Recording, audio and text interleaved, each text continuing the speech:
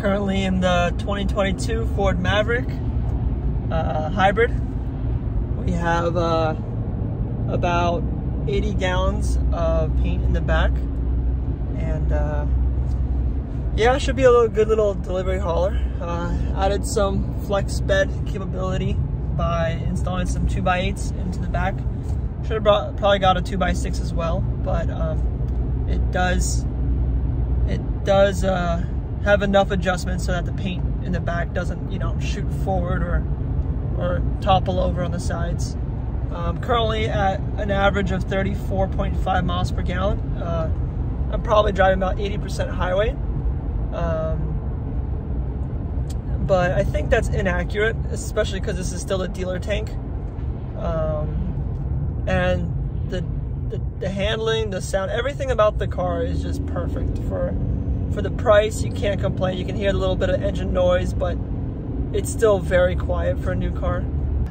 If you look down here, the screen's actually pointed slightly towards this spot right here. It's kind of pointed straight forward instead of upwards or angled towards the driver, which is not a big issue, but that is a small issue. The other thing would be the mirror is mounted quite low on the windshield. I guess I don't know what this black box is, but because of that mirror angle, that middle seat in the back, that headrest, if that's up at all, that blocks a lot of your view. And then that angle is not good enough to show you what's in your bed. That's something that's nice to do, is sometimes I like to peek back in the rear view mirror and see if anything in my bed is moved or toppled over. So if I could put a mirror up here or something, that'd be very nice. But yeah, apart from that, I mean, it's quite the car. Got the landscape, good old Lancaster County. But yeah, this is everything I'd hoped for and more. Seats are super comfortable. I tested a few trucks before this one. I drove the Frontier, I drove Tacoma, I drove a, we have an older F-150 at the shop. And what else did I drive? I think, a Colorado. And this by far is the most comfortable seat. Well, not compared to the F-150. F-150 has a great seat, but I have abnormally long legs, and this seat is long enough to give me some thigh support, which is very nice. And this is only a 6-way adjustable, so no lumbar support, but even still, it's super comfortable. We're going up quite a steep grade. I'm gonna slow down to 40, 45. I have about, 600 pounds of paint in the back.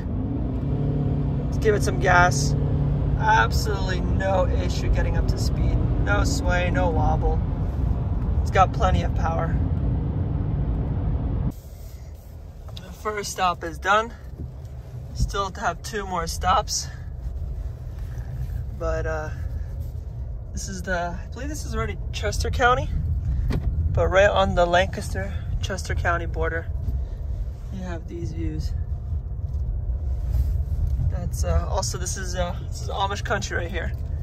They have one long driveway, not a road. It's just a driveway, and 8 different homes on here.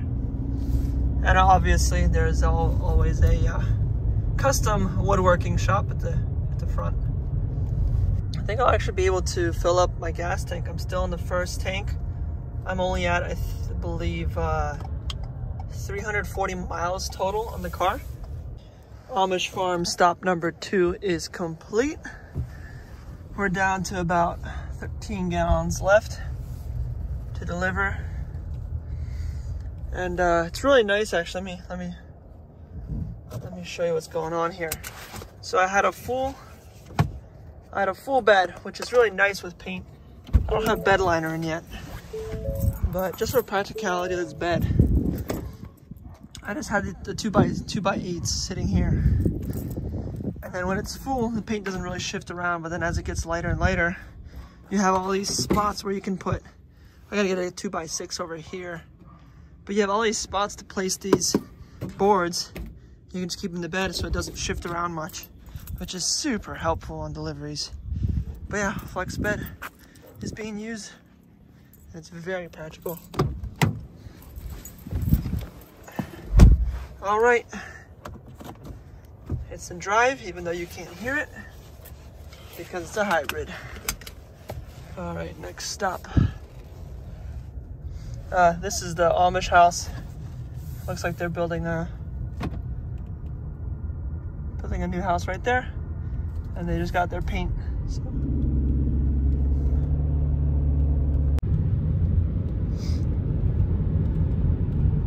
Good old Lancaster County.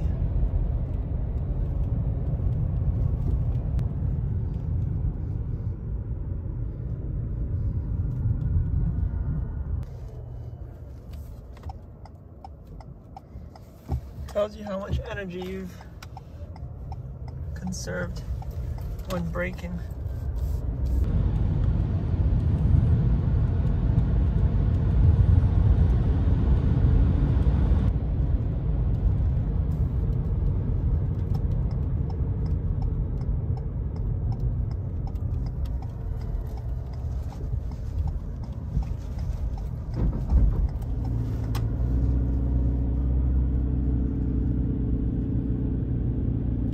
Doing deliveries in Lancaster County, Southern Lancaster County, are my favorite because you get views of the beautiful rolling hills and the Amish schools. Pretty much a little flashback to 1800. We're averaging what, about 35 miles a gallon, 355 gallons in the tank. And we're almost at a quarter tank. So we could probably get to, like, saying that we can get to almost 500 in this tank. But a lot of people were saying that the first fill up or the first few fill ups aren't very accurate through the computer. So after this delivery, I'm gonna go fill up and I'll see what the actual gas mileage is if the gas tank was actually full. All right, just filled up. It was 365 miles. Again, I don't know how much they filled up from factory. 365 miles on the odometer.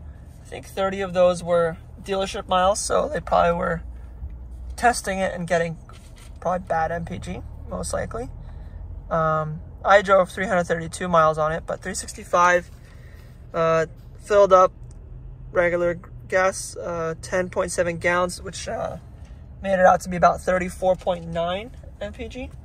But we'll see. I filled it up full now, and I'll reset the trip, and I'll see what the MPG is on the second fill up. Here's the Maverick in all its glory. Took out the bed slats to have them stained. Maybe I'll do a video on that later, but it's very simple to do.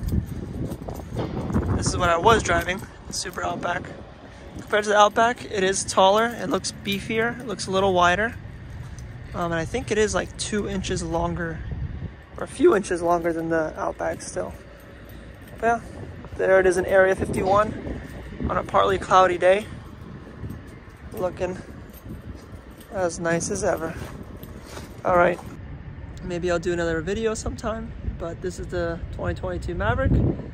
Maybe I'll post updates. I don't know yet.